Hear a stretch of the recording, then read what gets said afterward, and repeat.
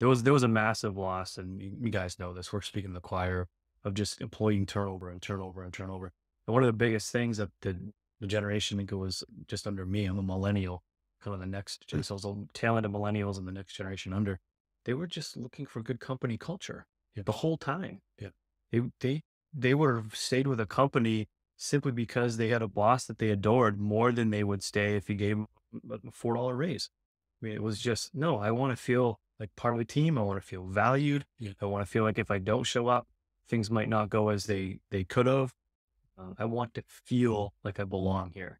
And that's human nature. We all want to feel like we belong, don't we?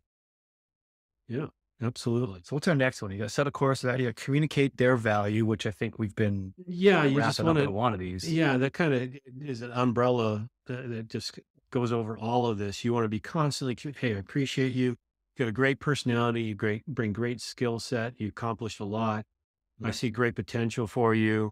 Really appreciate you. We just want to drip value throughout the conversation as we're holding this tough conversation.